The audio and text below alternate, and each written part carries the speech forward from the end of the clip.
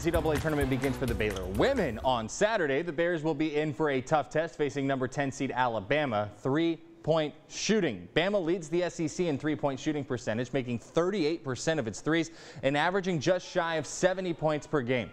The Crimson Tide, Nikki Collins says, will challenge the Bears in that area more than almost anybody else Baylor has played. So it's priority one if Baylor's going to make it to Monday.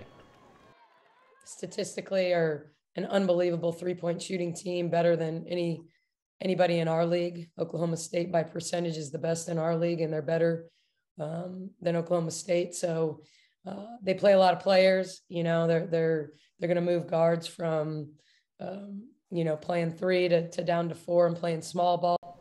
Tips scheduled for 4:30 Central Time Saturday afternoon.